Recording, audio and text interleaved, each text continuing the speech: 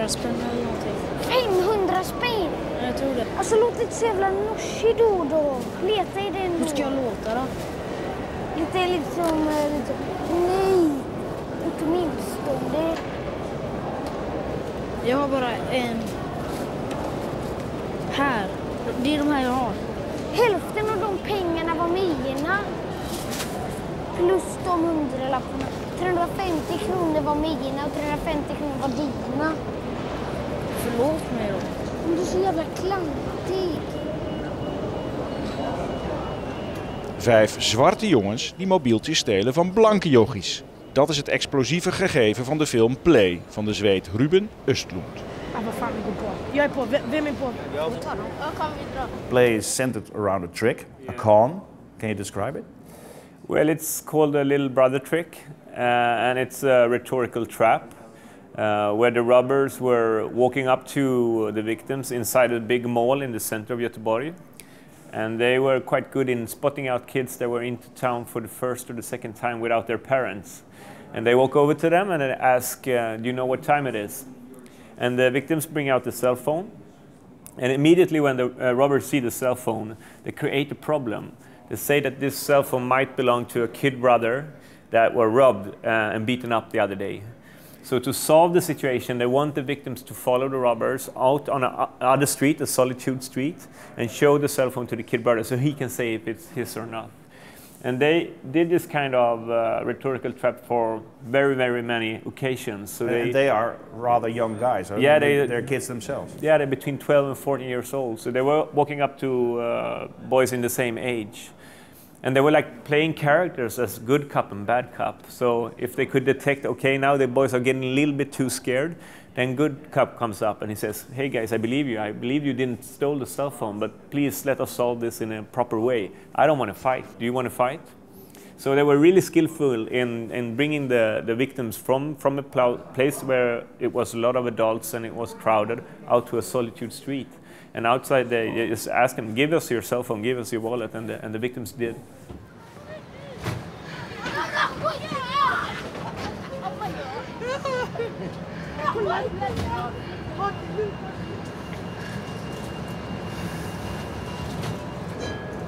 Hon är det. Typ 4 eller 5. Vad fan går du på?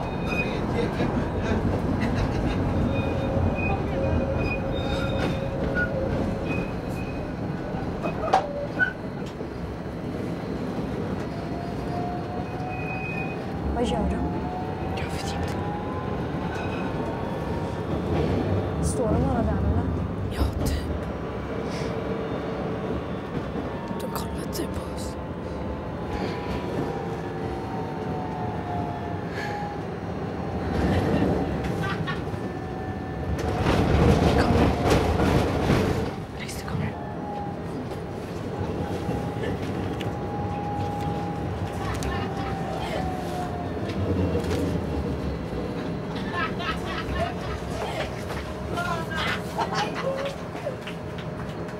All the victims understood, if we follow those guys, they're going to rob us.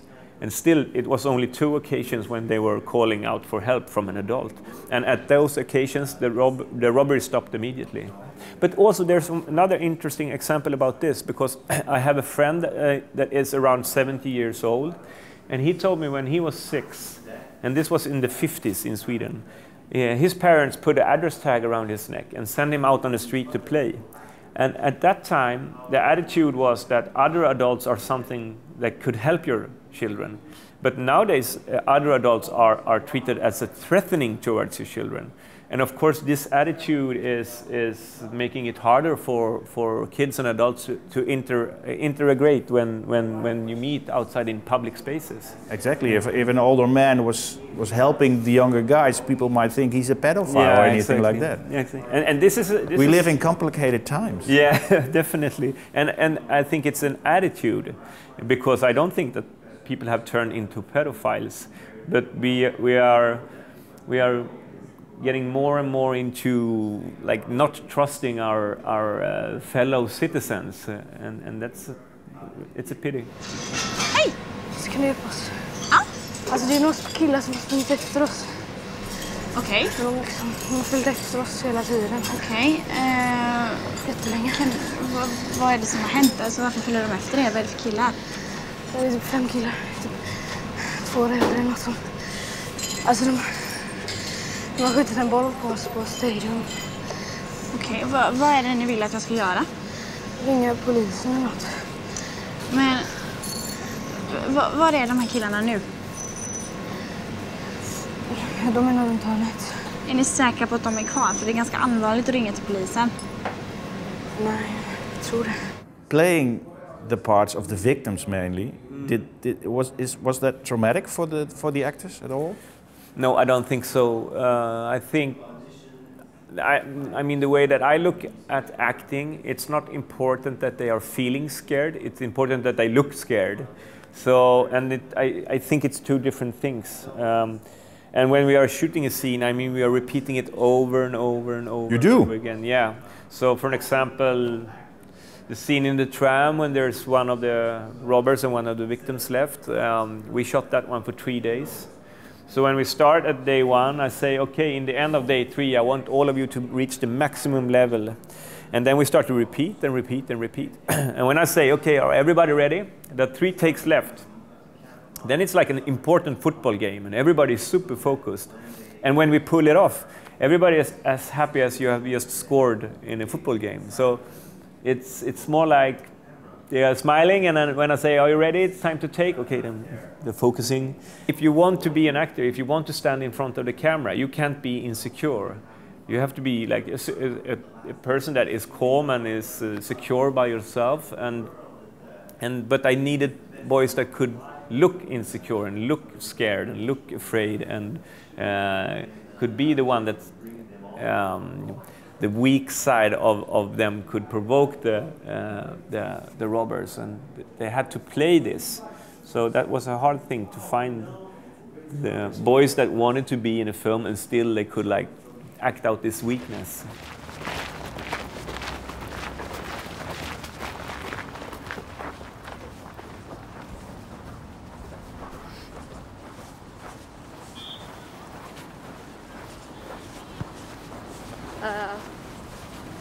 Bor ni här i närheten eller?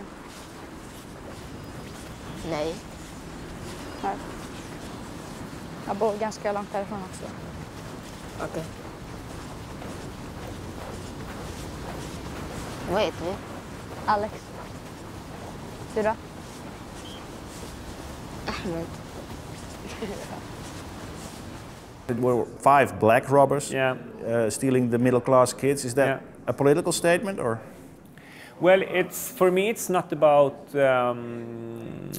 integration problems or anything like that. I was interested in investigating the controversial topic of skin color, because for me, the 8 boys are Swedes, and 5 of them are blacks, and 3 of them are white. Well, it's not very nuanced to say like that, but. Because one is Asian, but Yeah, exactly. And I mean, the black kids, one of them are from Brazil originally. So it's like it's a mixture, but it's the setup in itself that is interesting. And I decided to make the film in this way when I was making one of the interviews with the robbers, and he told me that even though they were only 12 years old, they were very aware of the stereotypic image of the black man that exists in Western society. So they were using this stereotypic, victimized image to create an unoutspoken threatening. And for me, this is not about race. It's about that we are herd animals. Because if there's a group that I don't feel connected to, I will read in a bigger threatening in that group than another group that I feel connected to. So they were using the fear of foreigners. And that's something else than racist thematic, I think. yes, you think, and you are probably right, or you're not even probably, you are right. Yeah, yeah.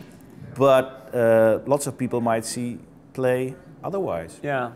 Well, and that's something that I was aware of course, but I think that we have such a problem to even dare to look at questions like this, so we tend to just leave the problem alone and look in another direction. And I think that we have to investigate this from as many perspectives as possible.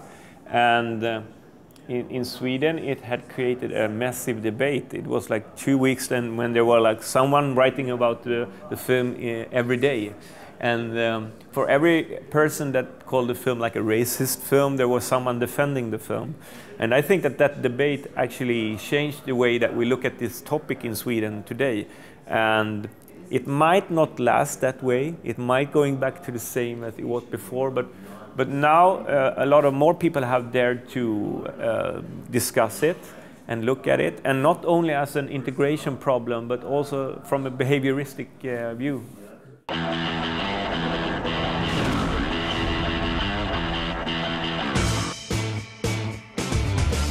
In Rotterdam kan je zeggen wat je van een film vindt door in een kaartje te scheuren. En dit is wat er gebeurt met die kaartjes. Wat is het gekste wat je ooit hebt meegemaakt met kaartjes? Dat iemand gewoon bijvoorbeeld, die had een 4 en die scheurde heel dat 4. Hij scheurde het zo en zo, dan gaf hij dat 4'tje gaf hij zo aan mij.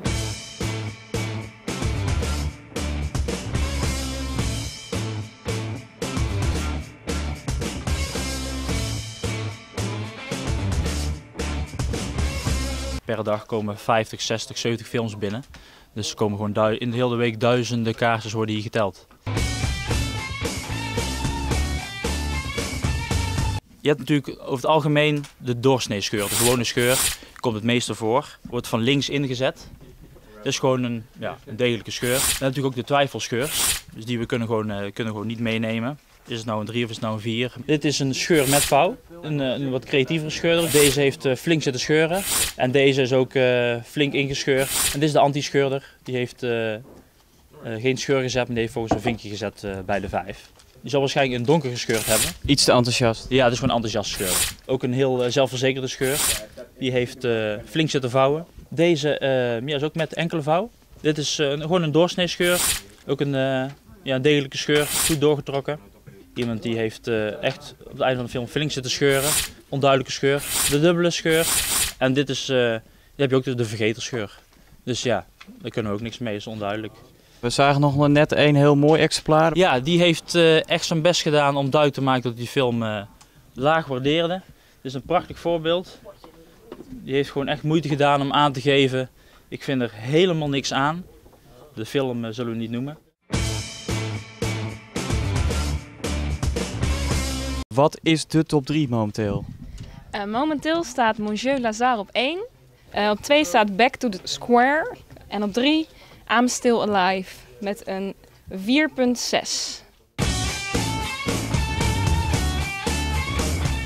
Hallo, ik wil graag een kaartje voor Monsieur Lazare.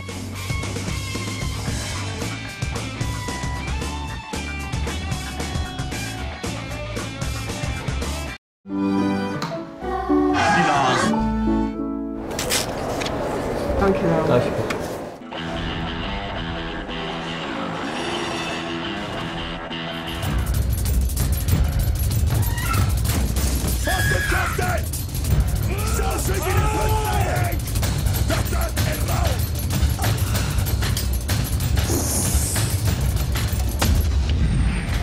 Þetta ekki peningar. Þetta snýst ekki fucking peningar, fattar það?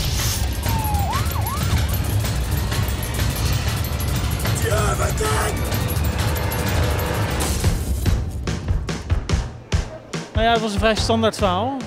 Iemand die naar de maffia, bij de maffia gaat en dan uiteindelijk erachter komt dat het toch niet zo leuk is bij de maffia. Ik ben normaal niet zo van de maffia, drugsfilms en zo, maar ik vond dit wel heel gaaf. Het is gewoon een goede film. Het is gewoon spannend. Goed verhaal, goed geacteerd. Eigenlijk vond ik hem in 1 woord geweldig. Ja, ik heb andere films gezien, die vind ik mooier, subtieler. Ik vond dit niet subtiel. Je ziet wel afgehakte handen en zo, dus dat is niet heel suggestief, maar ik vond het ook wel weer meevallen of zo. Ik vond het geweld functioneel, maar niet dat ik dacht van nou hier moet ik eventjes mijn ogen dicht doen. Wat ik heftig vond was dat die jongen tegen zijn zin van achteren genomen werd. Dat vond ik heftig. Het was gewoon echt, zeg maar. Het was geen nep verhaal of zo, wat je soms hebt als het zulke extreme films zijn. Je ziet niet zo vaak zo'n soort verkrachtingsscène in een film. Ik vond dit gewoon heel levensecht.